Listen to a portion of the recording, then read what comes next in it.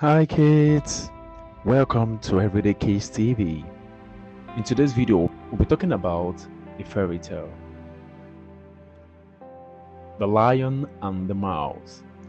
Years ago, once there was a lion sleeping in the forest under a big tree.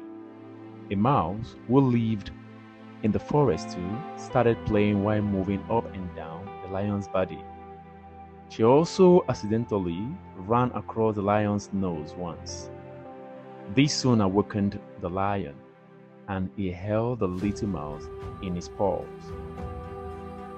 The mouse began to tremble as he knew that the lion was angry and could kill him right away. "Pardon, O king," pleaded the little mouse. "Forgive me this time. I shall never repeat it, and I shall never forget your kindness."